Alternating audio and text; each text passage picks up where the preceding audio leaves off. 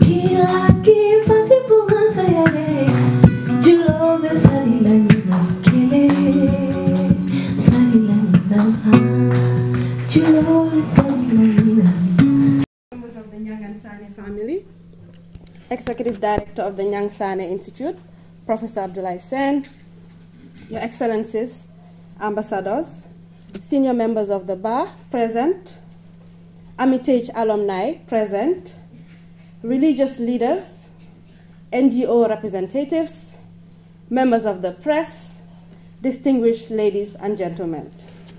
On behalf of the Board of Trustees and the entire team of the NYANG Sanneh Institute, I take the pleasure and honor to warmly welcome you to the official launching of the Institute. My name is Fatou Bintou Sala, and I am the project manager of the NYANG Sanneh Institute. And my role this evening is to simply introduce Mrs. Jenaba Nyang, a veteran journalist, communication specialist, and amiable personality in your person, who will be the program chair this evening. Mrs. Jenaba Nyang, MA, headed the Communication and Documentation Department of Action Aid International, the Gambia. She has decades of professional experience in the communications field. Jenaba is an accomplished TV and radio news presenter, a news editor, a report writer, video editor, and is well experienced in public speaking. An advocate for women's rights and tailors her interventions with a gender lens. As head of communication and documentation with the Action Aid, she used participatory methods to interact with policymakers, development partners, and civil society organizations. Jenaba holds a master's degree in journalism studies and has had the experience of presenting the popular BBC program Network Africa and Focus on Africa. This in addition to her working with the United Nations as a public affairs analyst, gave her the experience of working in a multicultural environment and broadcasting to an international audience. Presently, Jenaba is the director of 3 private schools in the Greater Banjul area. Please put your hands together for Mrs. Jenaba Nyang.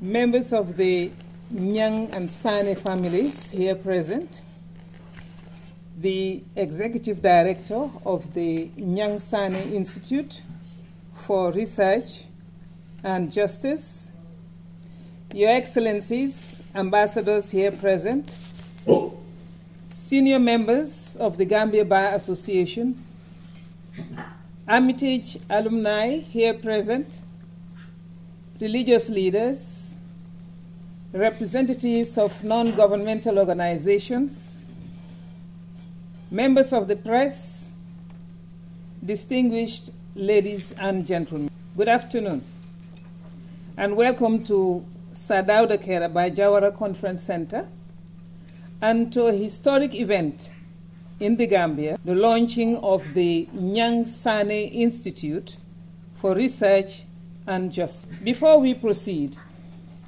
I'd like us to stand up and observe a minute's silence in honor of these 2 gentlemen who have passed on, and to also pray in our own ways.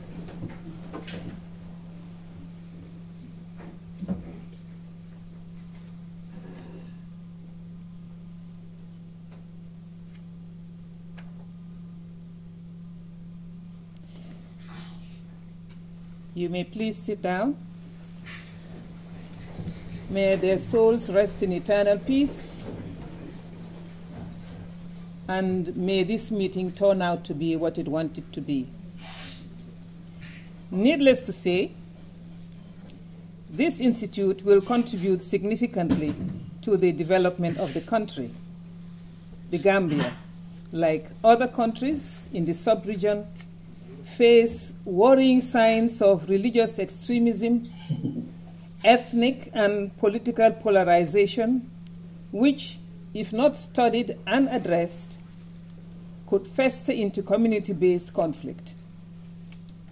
To name a few examples of such conflicts, you have skirmishes in the Fonies, community tensions with Chinese overfishing in Gunjur, growing land disputes in the Combos, sectarianism in Muslim communities, and tensions between Christians and Muslims.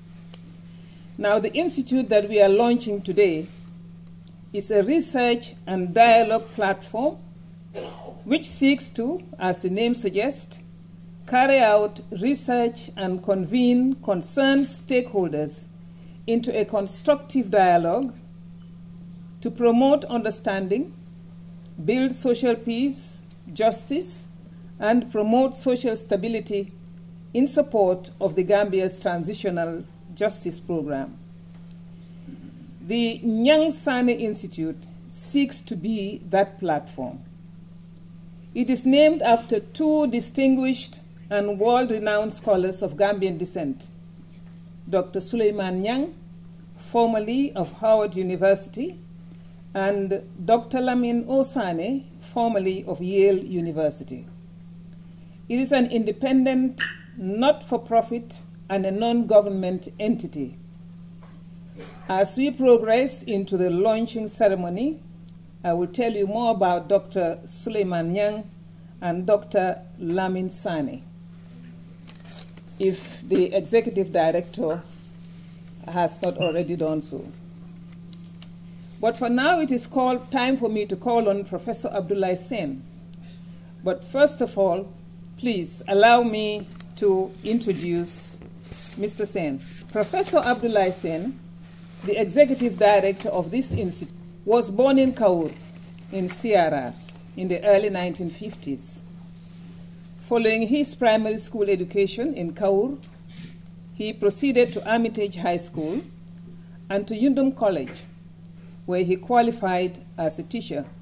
Saine taught for nearly 4 years in Kerewan and Crab Island Junior Secondary Schools.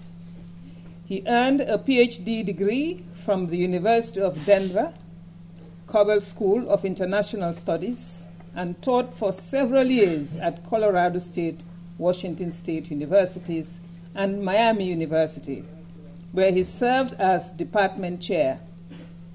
In 2014, Miami University awarded Professor Saine the Distinguished Scholar Award for his research on African studies. Professor Saine has published widely on civil-military relations, elections, democracy, human rights, and democratic transitions in West Africa and the Gambia.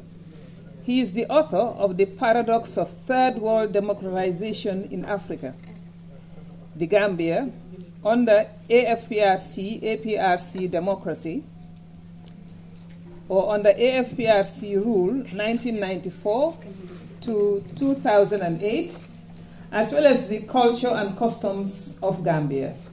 He also co-authored Not Yet Democracy, West Africa's Slow Farewell to Authoritarianism, and co-editor of Elections and Democratization in West Africa, 1990 to 2009, and State and Society, Gambia Since Independence, 1965 to 2012.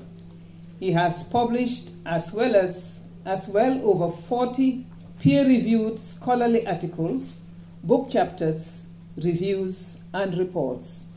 Distinguished guests, ladies and gentlemen, please put your hands together for Mr. Abdoulie Saine. Mr. Saine, you're welcome.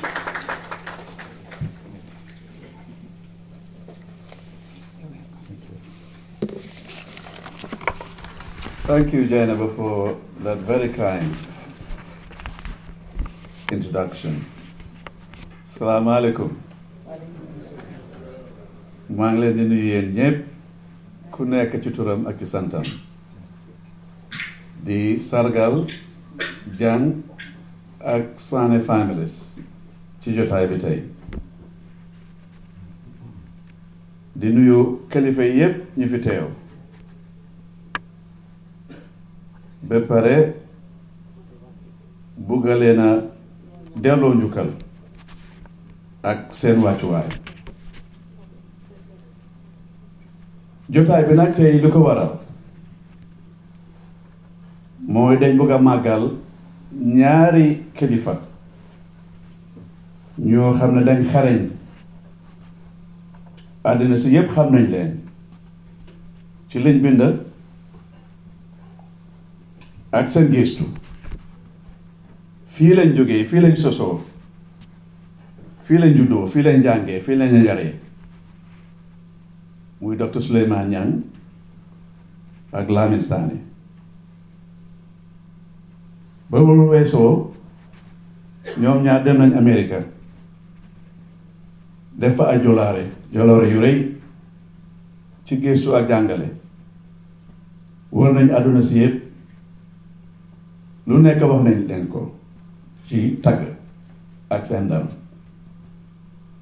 loolu nag moo tax ñun fii ci Gambia ñu taral leen jël bés bi jagle leen ko ndaxte liggéey nañ in Africa liggéey nañ ci àdduna si yëpp so ñu ngi leen a doolee njukkal ñoom ñëpp ñu bari nag taxaw nañ institute bi du man rek ku leen juum waaye bu ca kanamee ñun ñëpp dinañ taxaw wax kan mooy kan ci gàttal rek kontaan nañ ci li ngeen ñëw kontaan nañ ci seen affaire delloo ne leen jukkal daara ji nag ba institute bi ñëpp a ci bokk ñëpp ñoo ci war a jàppale lu waay mun ci lu baax mun na ko ci dolli waaw ci gàttal rek jërë ngeen jëf.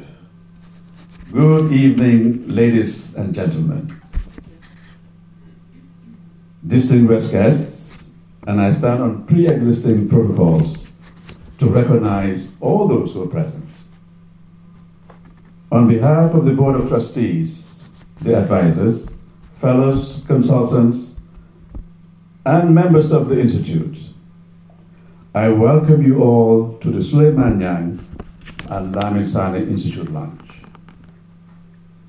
Very quickly, several questions have been raised by individuals. The questions that are often asked include, why the need for another institute? Well, as Ms. NYANG has said, our country today is very polarized along so many dimensions, be it political, religious, ethnic, and many others. And what we're basically suggesting is there needs to be a platform following so many months of consultation that there was a need to have a platform where groups, individuals can come in and talk over things before they flare into conflict that might further destabilize our region and possibly our country. In brief, why named after Professors NYANG and Sanneh? I think we've already said something about that. These are two intellectual giants, born in the Gambia, went abroad, and made a major impact. They were global citizens. One of their distinguishing elements in terms of their contribution has to do with their emphasis on interfaith dialogue.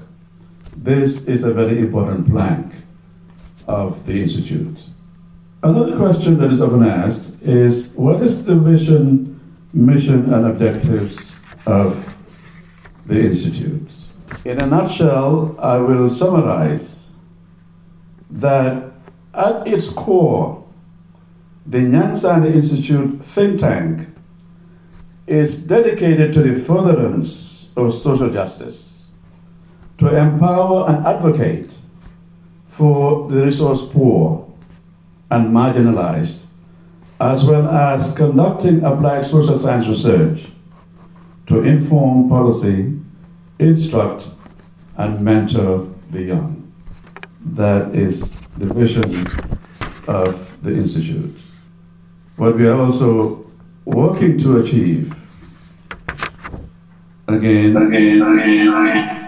as Jennifer had said earlier, is that we aspire to be an independent, respected national and regional think tank research entity devoted to the promotion of national and regional stability in furtherance of peace, peace building, security, human rights, and deepening the transitional justice system in our country.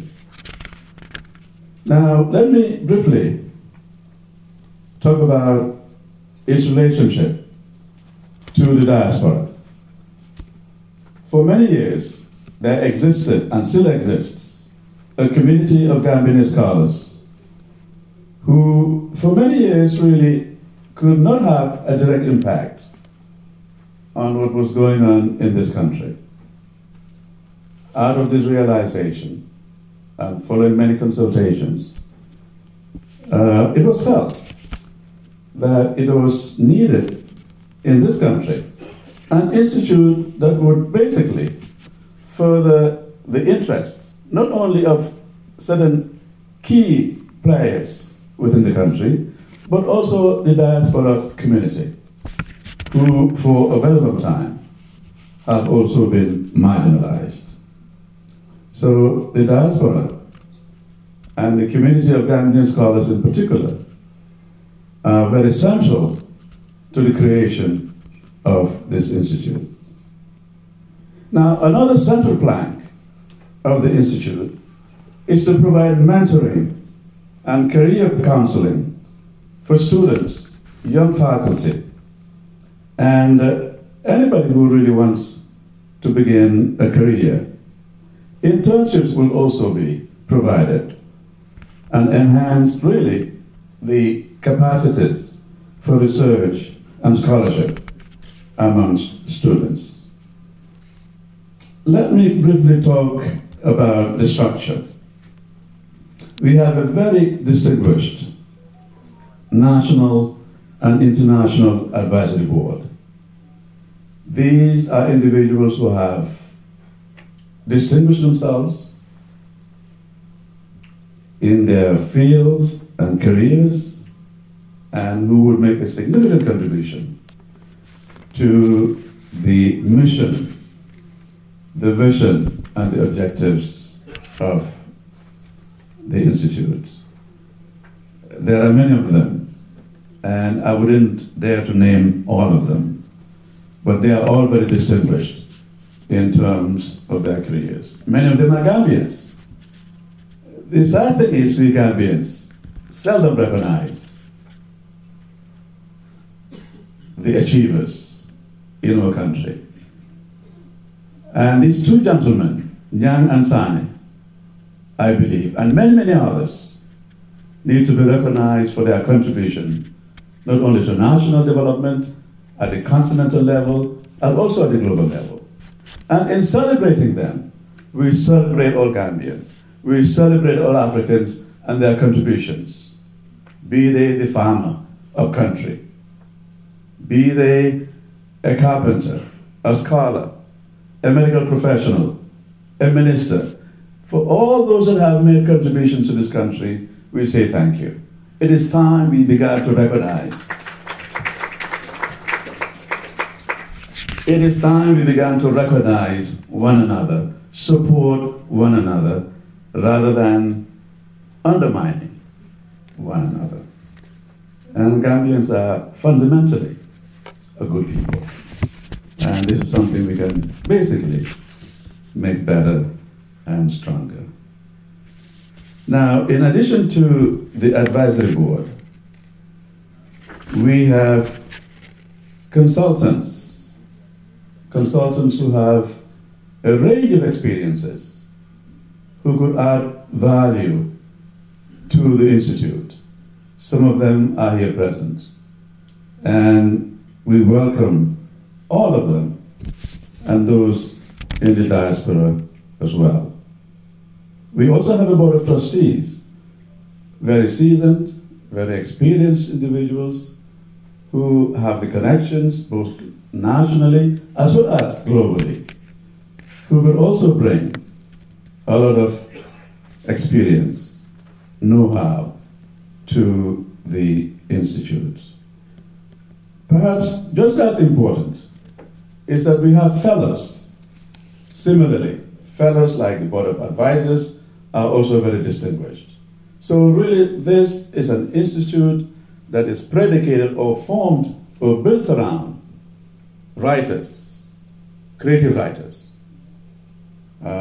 scholars, engineers, doctors, and everyday people, ordinary individuals, have also contributed in no insignificant way to supporting and building the base for the Institute.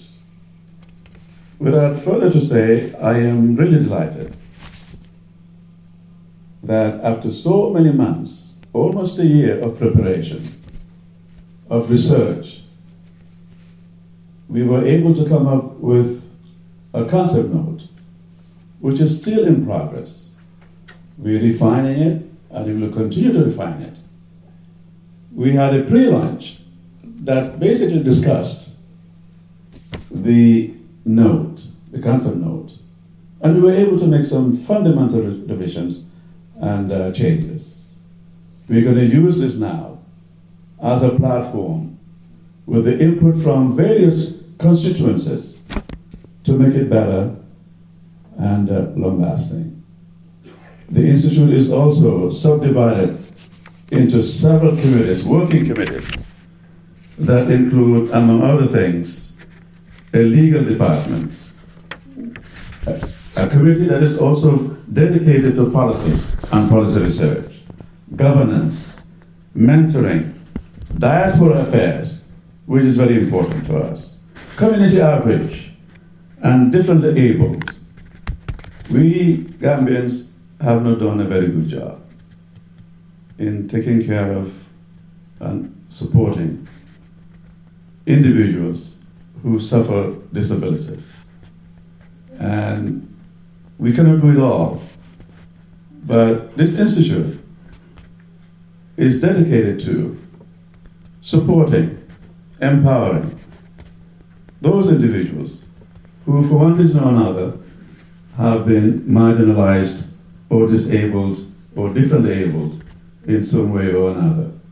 And amongst us is no other than Mr. Baba Sillah, who is a well-known author, a novelist,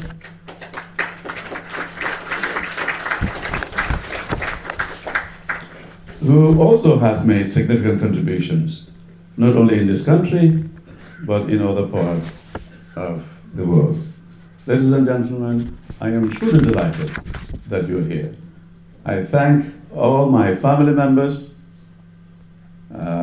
my nieces and nephews, my folks from Yundum and Hermitage. I am really pleased that you're here.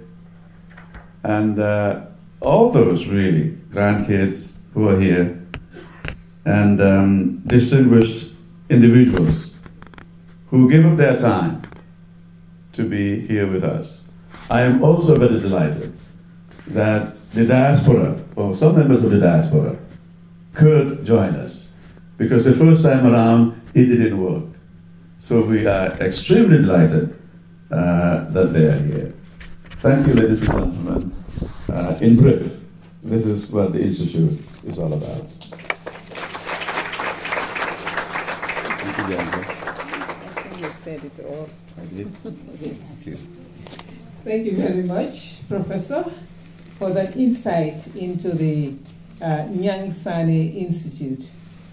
I think, you know, your statement has really educated us about what this institute is all about, who stands to benefit, the structure, what it comprises, and so on and so forth. So once again, we thank you for that insightful speech. At this point, I'd like to acknowledge the presence of some members of the diaspora who I understand have joined us online. So you're welcome to this meeting if you're still with us. And yes, my next item on the agenda is NYANG Sanneh's contribution to scholarship. And this is going to be taken care of by Comrade Baba Sillah. Before Comrade comes, let me tell you a bit about him.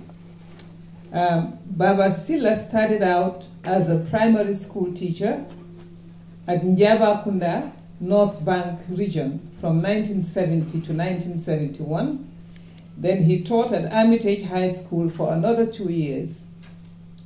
He moved on to serve as senior master and head of department at Crab Island Senior Technical School from 1983 to 1988. Baba taught at Gambia College, GTTI, and the West African Insurance Institute.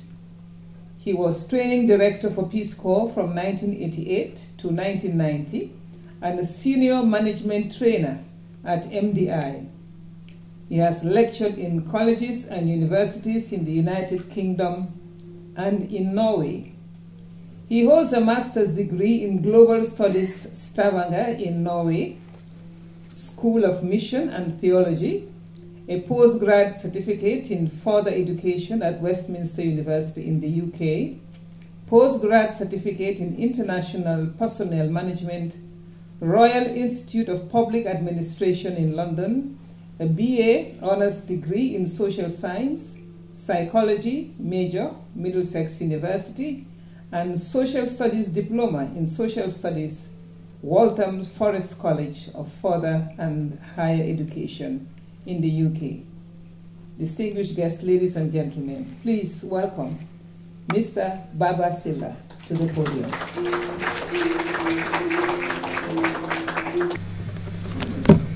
Thank you, Madam Chairperson, for introducing me so warmly to this August gathering. I have met already a few of my former colleagues and former students at Armitage School, and I also have met a lot of people who I have not seen for a long time. I'm most grateful gathering, and I'm very happy that I have the possibility to talk briefly about Mr. NYANG and Mr. Sanneh. I don't know why my colleagues asked me to do this, but I suppose, as the Wolof say, neka fay tahafalu.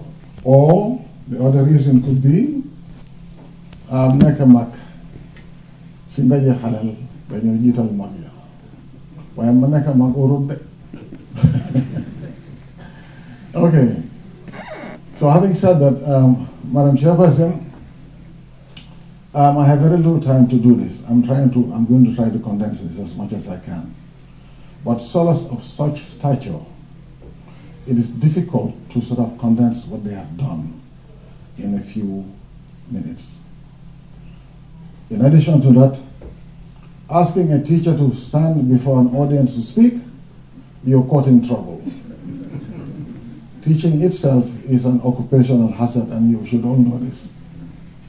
But we'll do our best. Now, every epoch in history carries with it a burden of the past. Maybe ideas, thought processes, bits and pieces of an outmoded production, long-term relationships or interpersonal relationships. And given that we live in a world that has moved and interacted with each other and this movement and interaction has endured for centuries. Now, these two distinguished guests are Gambians, as they say in Mandinka, Banku Dingolem, sons of the soil, who were thrown up by a specific history and periods that were very interesting in the development of this world as it is today. Now, these distinguished scholars, NYANG and Sanneh, both of them were born in the 40s, and they grew up within the war years. Sanneh, for example, was born in the thick of the war years, and NYANG towards the end of the war years. Now, they would have had a colossal influence from the conforming 60s, the conforming 50s, the 60s, the hippie period, black power, flower power, civil rights movements, and other influences. So what has happened in the end is that we have two scholars who have made a huge impact internationally, to have carried the flag for the Gambia, for Africa, and for the world. Now, I want to talk briefly about Mr. NYANG, who has authored many, many books, monographs, on other publications in modern magazines and so forth. The same thing applies to Mr. Sanneh.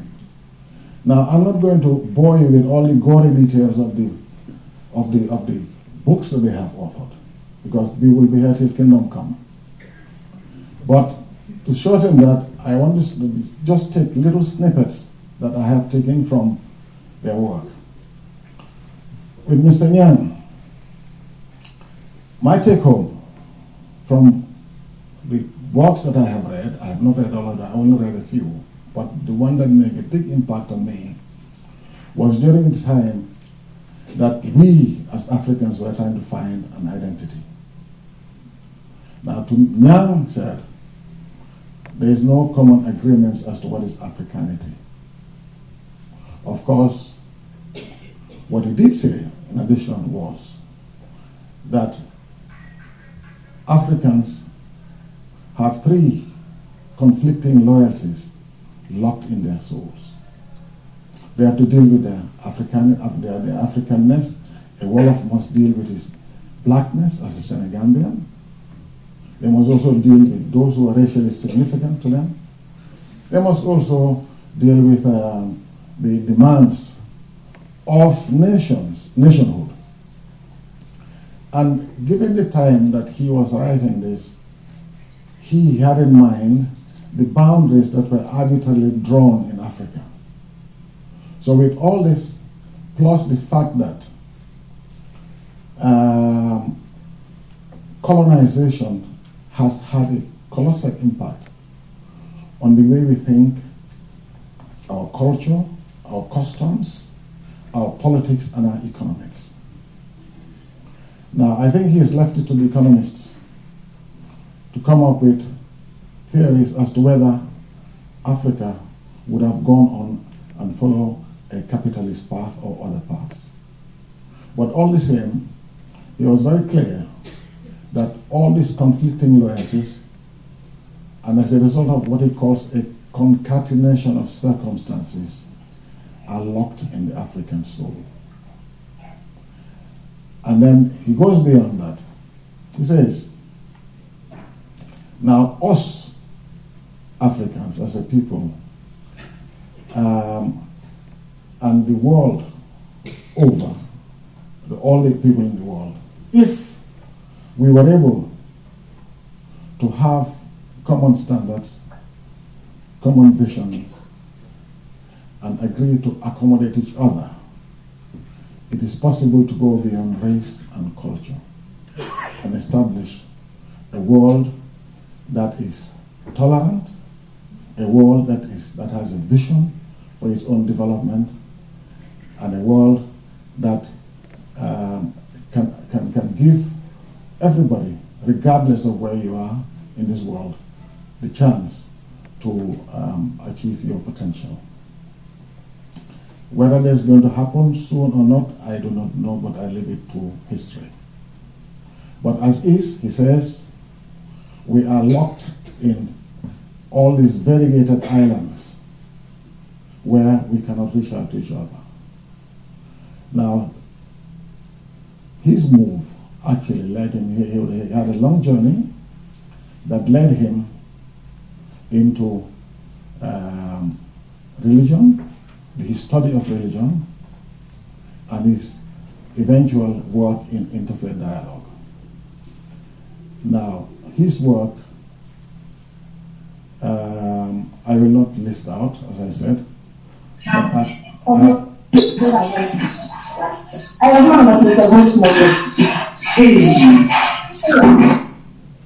I'm going to suggest that, as my Somalian brothers do, when I said them, do you know about this? They said, no, brother. Let us go and check Sheikh Google. Sheikh Google will give us the answers. And they're right. So I'm going to ask you to go and check Sheikh Google for the works of Sanneh and NYANG. Now let me switch to NYANG to Sanneh very quickly. For a time and for a long time, we have believed that Christianity was the extended imperial arm of colonization. How far wrong have we been? Yes, there were missionaries that came after the explorers and with the colonizers, because they rode on the back of the colonizers to spread the gospel. Now, fortunately, Mr. Sanneh, among others in Africa, John Baiti, you must ring a bell, Kwame Bediako, and several other Africans decided to go and debunk the paradigms that are inveterate about Christianity and about Islam, and how they had succeeded tremendously. Now, to find out that, in fact, Christianity was in Africa since the 1st century, how many of us know that? It was in Egypt, and later on, it was in the Roman territory of the place in Africa called Tunisia. How many people know about Tertullian, Cyprian, Augustine? Sulayman NYANG went to St. Augustine's High School, didn't he? Yes.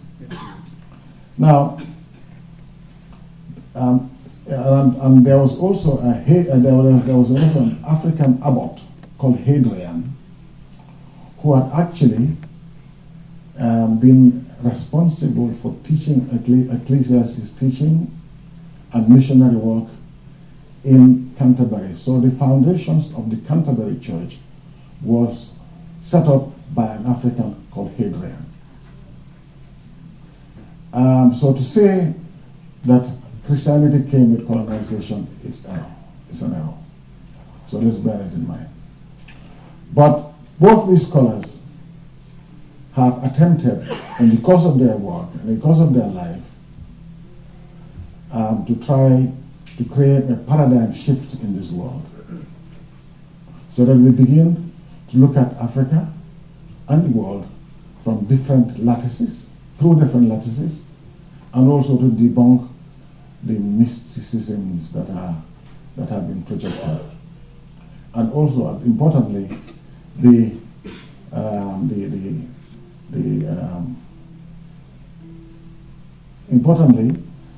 debunk the overwhelming dominance of Western thought into Africa.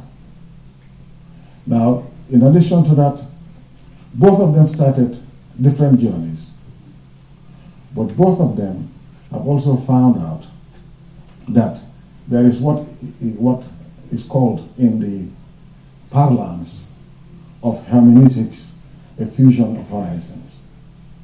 That fusion is where NYANG and Sanneh met in the same work, in the same area, trying to influence people to begin to talk, engage each other, dialogue. In fact, Sanne's book, Whose Religion is Christianity, is very evident. He says, we must begin to change our methods. NYANG also did the same thing. Methods of inquiry. They say, let us talk to people. The conversation is not just ours. We are not we are not monopolizing knowledge, but it is knowledge that we all have. So what we need to do is to talk to each other, share experiences, keep a conversation going, keep a dialogue going, and that is their message, and that is the message of the Institute. So I suggest that we begin to accommodate each other and be tolerant with each other. Now, I am very thrilled and very excited that this institute is going to make a significant dent in our thinking and in our future. God bless you.